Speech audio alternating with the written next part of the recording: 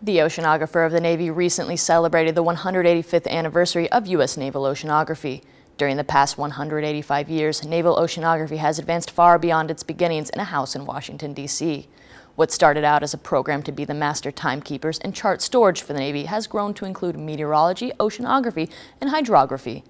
Filling government vehicles with E85 ethanol when available is not only a requirement, it reduces our dependence on foreign oil and is good for the environment. Next time you fill up your flex fuel vehicle, use E85 ethanol. The annual Army-Navy football game is scheduled to take place December 12th.